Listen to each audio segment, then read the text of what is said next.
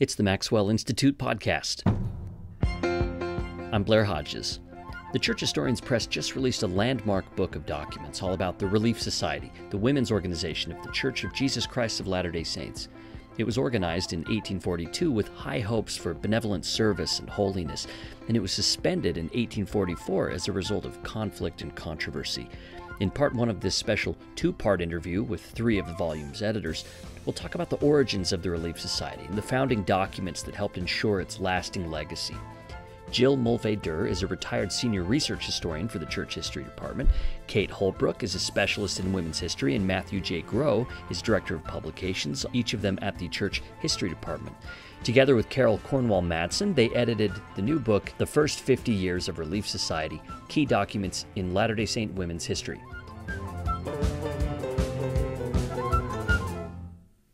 I'm here at the Church History Library with Jill Mulvey-Derr, Kate Holbrook, and Matt Groh. They're the editors of a new volume from the Church Historians Press. It's called The First 50 Years of Relief Society, Key Documents in Latter-day Saint Women's History. Thank you guys so much for talking about this book. It's been a real pleasure to go through the book and to meet with you about it. Thank you. Thanks, Blair.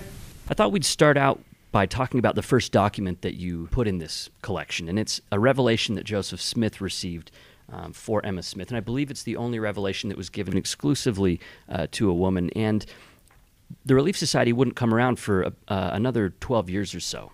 So why start out the collection with a revelation that preceded the establishment of the Relief Society? Jill, why don't you take that one? The revelation for Emma Smith is critical because it speaks of her role in expounding the scriptures and exhorting the church. And so far as we can tell, that role was not fulfilled in the years between 1830 and 1842. She is an elect lady, and that title is fulfilled in her appointment as president of the Relief Society. So since that revelation is cited by Joseph Smith when he organizes the Relief Society, it seemed important to have that document there as a forerunner. So at that establishment, you had Joseph Smith actually referring back to that revelation. Did that continue throughout the history of the Relief Society, where women kept looking back to that revelation? Yeah, Matt? One thing we see throughout this collection is that women continually referred back to a pair of founding documents. The first is the revelation to Emma Smith that we know as Section 25. The second is the minutes from the Female Relief Society of Nauvoo. That throughout the 19th century, women cited these founding documents. They talked about them. They read them in Relief Society meetings and in conferences. So that's one of the reasons to start with the revelation to Emma Smith, is because women do continually look back to that and to the minutes from Nauvoo. So both of these founding documents then became important to the Relief Society throughout the course of its history, I guess you could say. So let's talk about the experience of the earliest Mormon women back before there was a Relief Society again. So this would have been around the time Emma Smith is given this revelation by Joseph Smith. There were other women in the church. What was church experience like that's sort of different from what Latter-day Saint women today experience? Kate? Well, everything was new. Everything was in the process of being created. There were no set standards, or maybe a new standard would come about, and it would take a while for people to learn and participate according to that pattern. Did women have a lot of opportunities to speak? Because today we have women speaking in sacrament meeting, leading classes, sister missionaries, and this sort of thing. What kind of opportunities or what was the position of women early on in the Church of Jesus Christ of Latter-day Saints? In the early church history, we find that women didn't often participate at sacrament meetings, but they did add their voices at fast meetings. So they would be able to testify sort of in those monthly meetings. Yes. Were they called to teach classes or? Well, at this point, I don't know that there were classes. Many women, in retrospect, gave singular importance to their conversion experience and their baptism. And following baptism, many women became informal teachers of their friends and relations. That was a typical part of women's lives. But there weren't formally organized classes for teaching, and there was not a women's organization. So these things were not part of that early experience in Kirtland, although women opened their homes for meetings, for missionaries or for church meetings. And as Kate has mentioned, they testified in fast meetings. They contributed their inheritances or other money they had for the building of the temple, for the support of missionary work, or sewed clothing for missionaries. Certainly we see a lot of contributions with the building of the Kirtland Temple in terms of making curtains and contributing to the building of the temple. I guess it's kind of like Emma Smith, the fact that she was called as an elect lady early on but didn't have like an institutional way to play that role is sort of symbolic of women's place in the church at that time as well, where they had many things to do, but as far as a set institutional apparatus, it wasn't in place yet. So it's hard to get into that mindset. We've experienced church our whole lives with a Relief Society. So, and I think we should mention that not everything was full blown, as Kate said at the beginning. There was a lot of working to establish offices. The first presidency itself was not established till 1832, and though the role of apostles was described in earlier revelations, the quorum of the 12 was not called until 1835. So it was an exciting time as things took shape. There was a lot of potential there. So this is interesting to look at the way the church itself developed. The Restoration wasn't just presented in a package with everything ready to go. So, and I think this book does a good job of laying out how that plays out with the Relief Society, which is the same thing that sort of happened in the larger church as a whole, as you mentioned. One of the things that the book talks about that early Latter-day Saint women were able to participate in that we don't see much anymore is healing by the laying on of hands. Let's talk about that for a minute, because that's ignited the imagination of a lot of members of the church when they hear this about our history. Healing by the laying on of hands took different forms. One form that I have enjoyed studying is an informal ritual that women developed preparatory to childbirth. So they would give women blessings and bless different parts of their bodies when they came close to having their babies. So it was connected to birth, to a motherly role. And this is one of the contexts where women would actually lay their hands on someone.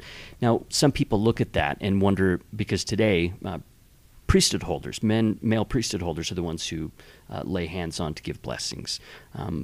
So the question of priesthood then comes up. Yes, and I think that question was raised relatively early.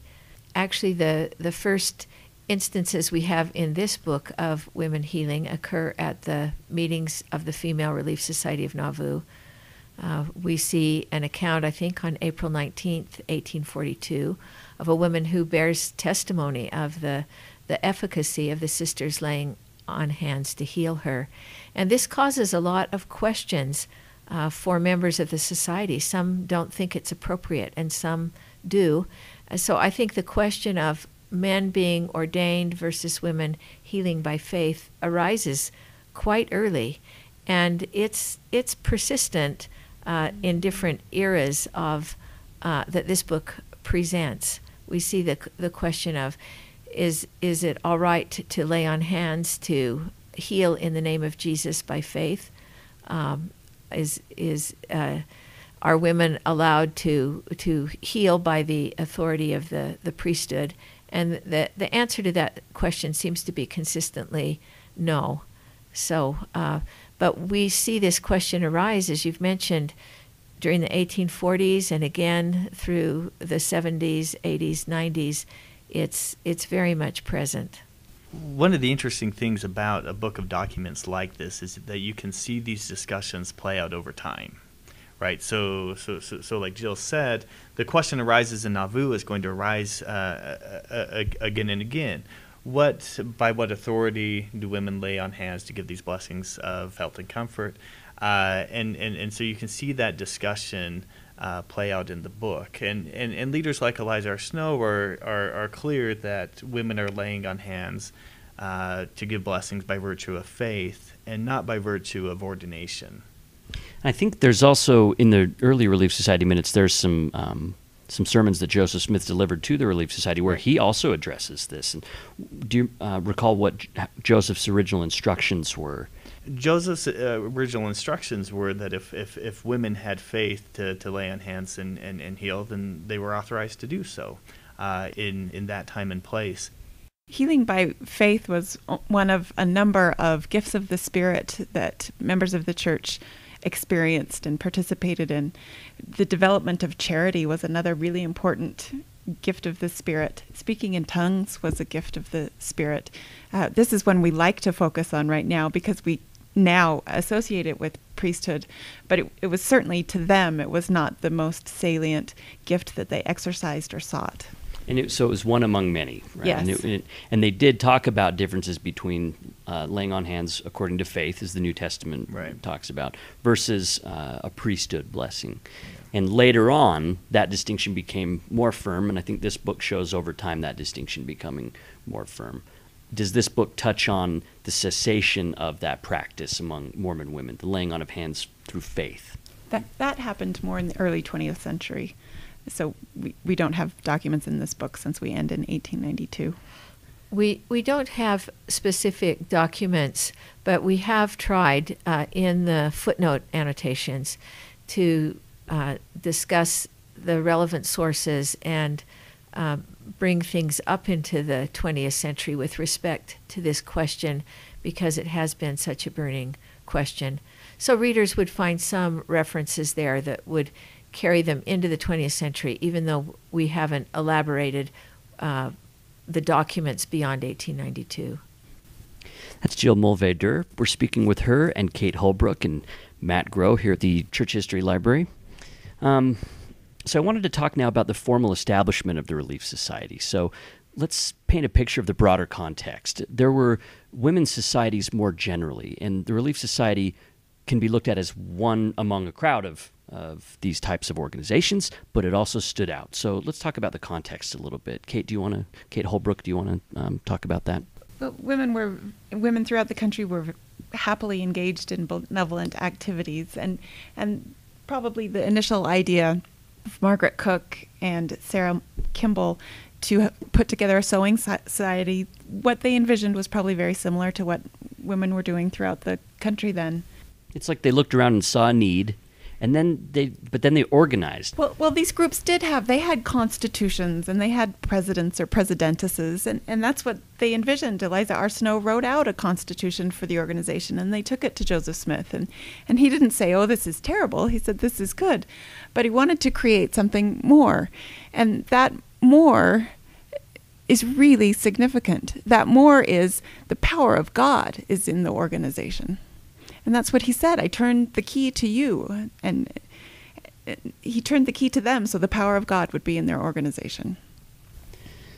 Jill, do you kind of get the sense that this was kind of a co-production then, not just between women in the church and the prophets, so women and the men, but also with God in the mix? They obviously saw God in the mix. So it's like this is a grassroots thing that got the attention of the prophet, who then kind of elevated it. So it's like they all kind of created this society together. Does that make sense? I think that makes perfect sense. I think Joseph Smith was blessed with the gift to translate and transform many of the forms about him.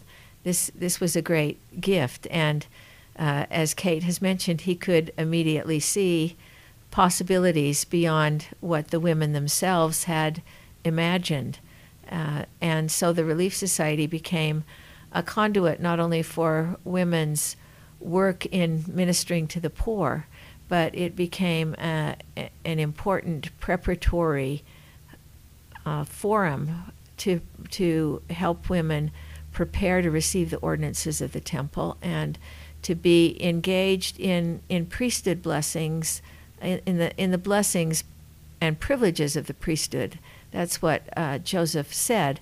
So he wasn't ordaining them to priesthood offices per se, but he saw this as an opportunity to bring women into the ecclesiastical structure of the church, and at the same time prepare them to receive the ordinances of the temple, where they, especially through marriage, could become part of an order of the priesthood. So he envisioned an organization that had tremendous significance, and it was life-changing for them. I like how you put it in the context of Joseph sort of looking around at the materials at hand and sacralizing them in a way. And it's interesting to think about. You mentioned the connection to the temple and how the Relief Society became sort of a conduit and a preparation for the temple rights that would be given to the church pretty shortly, a couple of years after. But also they're sewing clothes and they're feeding the poor. And so the sacralization seems to work both ways. Tying up to the temple, but also sacralizing these sort of everyday activities, especially in the woman's domestic sphere. Well, I think one of the distinctive things about the 19th century religious beliefs of Latter-day Saints was that they would have rejected this dichotomy of the sacred and the secular, right? I mean, to them, a Relief Society store was a sacred endeavor. Right, and we don't quite think in those same ways, but I think they very much would have said there is no dividing line between the sacred and the secular. So the Relief Society provided this forum then for women to get involved in benevolent activities, for them to be instructed not just by the prophet Joseph Smith, but also by other women. What sort of topics would come up? Do we see in the minutes? Because there's a minute book that they kept, and a lot of its names as they kept new membership records and these types of things. What else do we see in these early minutes that we can find in this book that you've just put together? Well, you see a number of things. One is that you see a record of the teachings. So, for instance, Joseph Smith visits the society on 9 occasions. On 6 of those occasions, he teaches.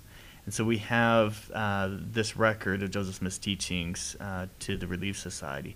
And they really saw this as a prophetic, a sacred record. They would go back to these sermons again and again and again in the 1800s. Another thing that you see is just the very practical workings of how you care for the poor, right? And so oftentimes there are cases presented. There's a widow, and she can sew. Who will hire her? There's a newly arrived immigrant, a single mother with a child. Who will take her in, right? And you see just this very pragmatic working out of the problem of poverty, of the problem of suffering in the Relief Society. I love those moments because you'll see a problem asserted, and then you'll see people immediately jumping in with their ideas, whatever they have to offer. And often it wasn't much. I have a little bit of fabric. I can sew the fabric that she's donating. My husband has some cornmeal we can give to these hungry people you've described. And just this spontaneous response to the suffering they hear about. And I must say, I think that one of the great strengths of this book is that it presents documents, and so there is, we have women's own words. There is an immediacy, an intimacy to the way these documents speak. And I think this is particularly true when it comes to the needy and their situations and the way women reach out. These are very powerful records in that sense. How many women are we talking about? How did the society grow? It's in Nauvoo, so what were the approximate numbers looking like here in those from 1842 to roughly 1844? Well, it grows quite quickly. So there's a concern about how quickly it's growing, but it grows to about 1,200 women in relatively short order. And it's a different process than we have today. You applied to be a member of the Relief Society. People had to vouch for your good moral character. And I think this is related to something that was mentioned earlier, which is that the Relief Society can be seen as a temple preparation course. And you know, there was this idea that they were creating a select society of the virtuous women in Nauvoo who could then go forward, participate in these temple rites. Let's expand on that idea of virtue for a minute, because a lot of times today when we hear the word virtue, it's sometimes tied to the idea of sexual morality chiefly, and that was important. We'll talk about that as polygamy comes up. But it seems to me that virtue was also a bigger concept at the time. What were people thinking about at the time when they talked about being virtuous women of the Relief Society? What were they looking for in new members of the society? There was another mandate given to the Relief Society besides caring for the poor, And that specifically had to do with watching out for the morals of the community. And I think this is related to your question about virtue. The women felt a concern to make sure that people weren't cheated, for example. If they saw a problem if a man were cheating a widow out of income that she needed. So this question comes up. More frequently, I think the question of moral purity, of chastity, is an issue. And this becomes a very complicated question in Nauvoo because of the introduction of plural marriage, and particularly the fact that it's introduced confidentially. So we have some rumors circulating about relationships that may or may not be authorized by Joseph Smith.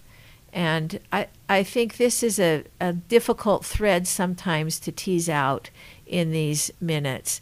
And in our annotations, we've tried to do that as carefully and thoroughly as possible. If we know the persons who were being defamed in a sense, or we've tried to sort some of that out in a way that has meaning to people. One woman that she's referred to as the widow Nyman applied to be a member of Relief Society, and 2 of her daughters were accused of being seduced by a man in the community, and so she was denied membership. But then later she becomes a Relief Society president in Utah. That's a story I like because it shows that she stuck with it. You know, there was probably a little bit of public humiliation there, and she came back and stuck with it. The whole culture was so different back then. I mean, for example, confession was a lot more public. Today, members of the church confess privately, either to offended parties or to an ecclesiastical leader, but confession back then was something that you would often do before the community. So this kind of public scrutiny might be surprising to see when it comes up in the record here, but that was sort of the way that they did things, even though we don't now. So plural marriage starts to become a topic, and how do you see it start to enter into the minutes? It doesn't seem like, do they confront it right on because of rumors, or in the introductory matter you frankly talk about how Joseph started introducing plural marriage and that it was secretive, and you know, you're laying it out on the table. How does it play out in the minutes, though? They don't lay things out on the table. And if you didn't know that plural marriage was going on, it's possible, I think, to read the minutes and not see what's going on. But the better you know the characters involved, the more you can say there really is some pain there because of the secrecy of people trying to figure out what's going on and what's right and what's authorized and what isn't. The gossip that buzzed about in Nauvoo seems to have been aimed at all kinds of people, and I think that some of the hurt comes through in the minutes. Again, without some annotation to clarify that, it's not always evident.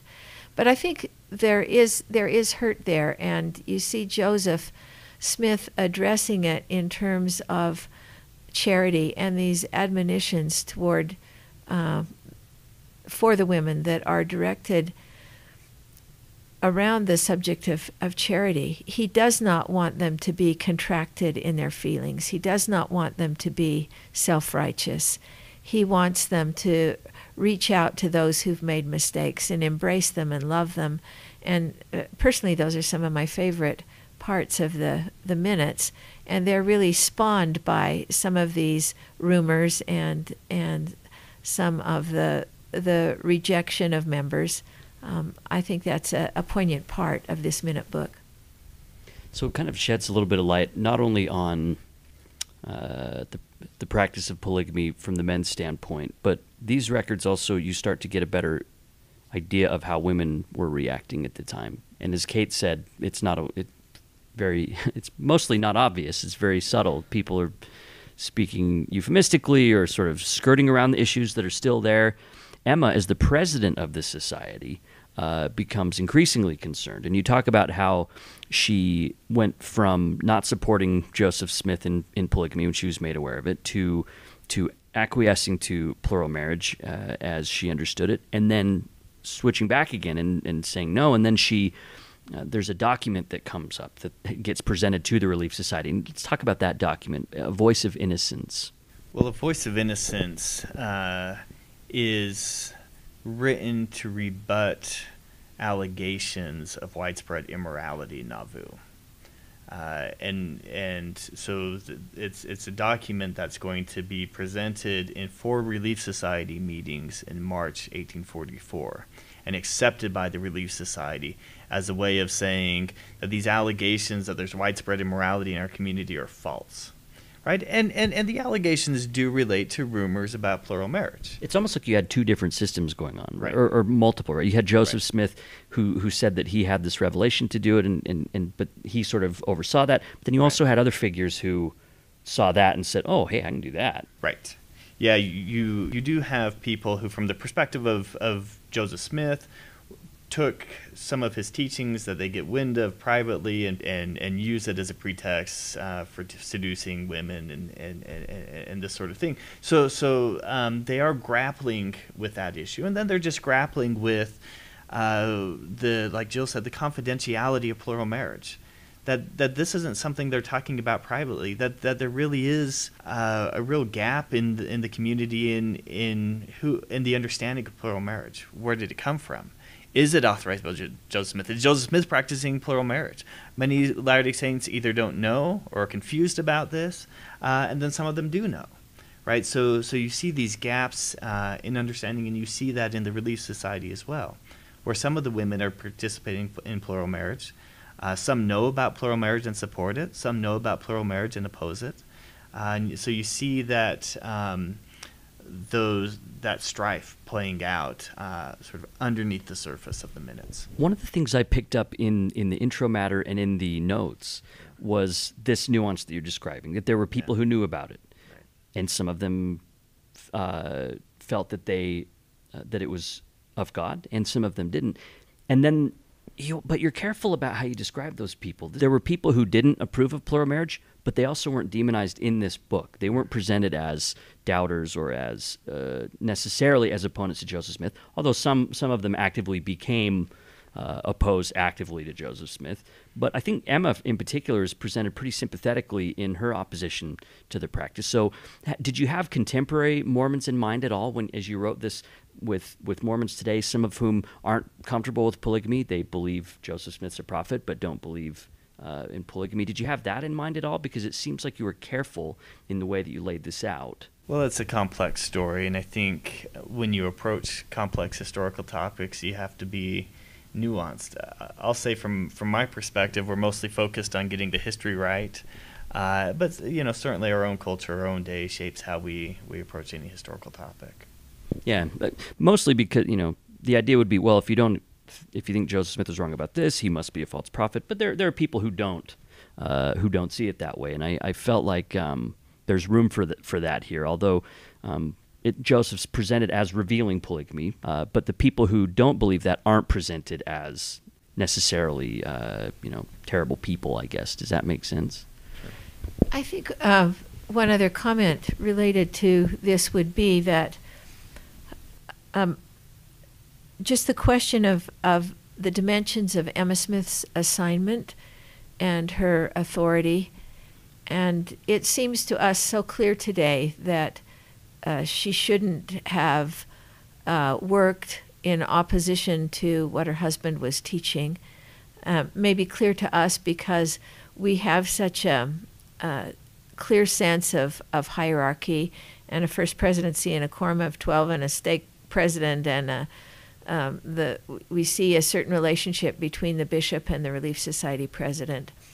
But that was all being worked out, and Joseph Smith had opened the doors for women and talked in very strong terms about the importance of their presidency and the right of that presidency to preside.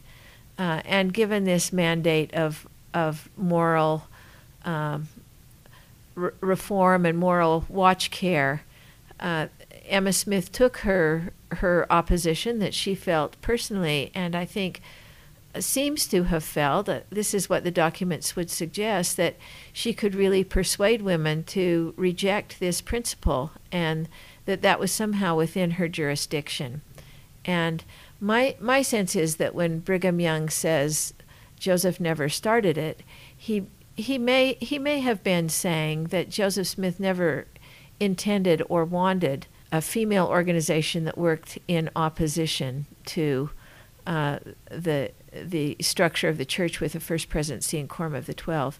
That may not have been what he was saying, but I think Emma saw her position as a position of authority for the women of the church, and we have tried to show that position, even though it's not necessarily the way things worked out over time or continued to be viewed. Yeah, there's a clear concern to not just map this history onto the contemporary church as it's constituted today. It's clear and it's conscious. I think it's well done. You mentioned Brigham Young, and people that haven't read the book won't be familiar with what's included here. Is there's some statements that Brigham Young makes in 1845. So just to kind of give listeners the background, in 1844 we have the last couple of recorded Relief Society meetings, and this is about the time when polygamy is becoming an issue. This is leading up to the martyrdom of Joseph Smith, and the introduction talks about all of the factors that played into that. And the Relief Society, with all the tumult going on and all the problems, stops meeting. And typically, they would stop meeting for the winter anyway. So there's this period of waiting until the spring. So spring passes, it's 1845. Women are starting to maybe look at starting up the Relief Society again. Then Brigham Young has a meeting with high priests and with 70s and says, I'm suspending the Relief Society. And one of the things he says is a puzzling statement about Joseph not starting it. And it's not entirely clear what he means, because it's very clear that Joseph Smith was heavily involved in the Relief Society. And so you're saying it's possible that Brigham was saying he didn't want to set up two alternate opposing leadership structures within the church. That's one possible reading of that. That's a possibility, yes. Can you think of any other ones? Because I'm puzzled. Like, I read that statement from Brigham Young where he said Joseph didn't start it. I said, I have no idea what he means by that. Oh, I think one possible interpretation is that Brigham said hard things in anger, and I'm not sure that he was totally concerned with fact checking at that moment in time, right? I mean, this is an intensely emotional period for Brigham. This is 8 months after Joseph is martyred. Brigham has this fear that he will be martyred as well. Brigham Young says later in his life that he only had one unruly member or part of his body, and that was his tongue. Right. The record makes it clear. He's quite frank that he could make some mistakes in what he said, and clearly Emma is grieving and Brigham is grieving, and he says some really hard things about Emma, about the Relief Society, in anger. But then you see his later actions, and he becomes a champion of Relief Society. Right. So I just wouldn't put too much weight on any particular thing he says in that March 1845 meeting. I think the book does a good job of that. It does add all this extra context of, there were probably some personal things going on that led Brigham to in his suspension of the Relief Society. There were economic considerations with Joseph Smith's estate and disagreements with Emma over that, and Emma's concern for her family and obvious reasons why she would be as forthright and as demanding as she was, and justifiably so. So I think as you guys lay it out in this book, it's pretty clear. I really appreciate the way that you lay out the evidence, and without trying to force anyone's hand in how they interpret it, but just sort of put it on the record. Here's what we know about what the documents tell us about what happened. And you really try not to go further than that. Yeah, one additional context about that cessation of Relief Society that I've recently come to understand is that there is a kind of a pulling in of the church structure in 1845 as they're beginning to think about having to move west and things like that. So a month after he makes these statements to the Relief Society, in General Conference in April 1845, he suspends missionary work. right? So it is this time of kind of pulling in so that they can focus on the safety of the church and getting blessed. And there's also actually expanded opportunities for women at this time as well, because the temple is being completed. And so the book talks about the roles that women began to play in the temple. How did you go about treating that? Because it's a delicate issue. The temple is a sacred thing for Latter-day Saints, and so we're careful about how we talk about the temple. But you're also fairly forthright in the kind of rites that were going on, washing and anointing, and the types of ordinances that women were involved with administering. So as the Relief Society sort of was suspended, here comes this arena where it's kind of de facto still operating almost. Women still have all these new things that are coming to them and new things they're being involved with. How did you go about treating those temple questions? Well, we don't have any documents in the collection outlining the temple activities, but we do want to give a complete picture of what women were involved in. So much of the teachings in the Nauvoo Minutes do relate to those temple ceremonies, and it was so important for women at the time, the Nauvoo temple experience. One of the things that I think that we tried to do in the introduction is to lay out the centrality of the temple in women's lives, and to say, you're not going to see the temple in these documents, because that's generally not how Latter-day Saints approach the temple. Yep. I mean, they don't write in detail about the temple experience. But if you don't understand how central that was, you're going to misunderstand a lot of Latter-day Saint spirituality in the 1800s. And so we've tried to lay that out concisely, candidly. Do you think the temple did sort of play that role? I mean, it seemed like from the introduction, you didn't say it in so many words, but it seemed like it was pretty clear that even as the Relief Society suspended, that there was still this sphere in which women were operating, and then just all the day-to-day stuff that they were dealing with and preparing to move. I think the power that women felt from the temple resounds through the full 50 years that this book covers. In Kirtland, when the preparatory ordinances were given, women were not part of those ordinances, and for some of them that was painful to be excluded from that access to divine power. So I think in Nauvoo you see the dimensions in which Joseph has a great desire to bring women in through the encouragement of the spiritual gifts, through the new ecclesiastical assignment, and then this final and overarching inclusion in the temple. And several women, it's interesting, we don't have women really noting in their diaries, at least not diaries that we've found, a lot of concern about the end of Relief Society meetings. But we can track a lot of excitement about the temple and the feeling of unity surrounding the temple. That is evident in documents, and it continues through women's experiences in the Relief Society. They continue to, of course, make contributions to meeting houses, make contributions to the temple in Salt Lake and the temple in St. George. That's certainly not absent. But this sense of access to divine power, that somehow the endowment and their marriages distinguish them, that make them different from the women of the world.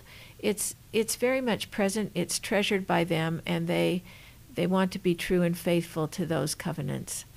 That's Jill Mulvey-Derr. I'm talking with her, Kate Holbrook, and Matt Groh. They're the editors of the first 50 years of Relief Society. It's a book of key documents in Latter-day Saint women's history. Thanks for listening to another episode of the Maxwell Institute podcast. In the next episode, we'll pick up where this one left off. After Brigham Young suspended the Relief Society, about 10 years and 1,300 miles later, how did the Relief Society make such a comeback during the 1850s? We'll also talk more with the editors about the process of making their new book, The First 50 Years of Relief Society, and also about the place of women's history within the overall history of the LDS Church.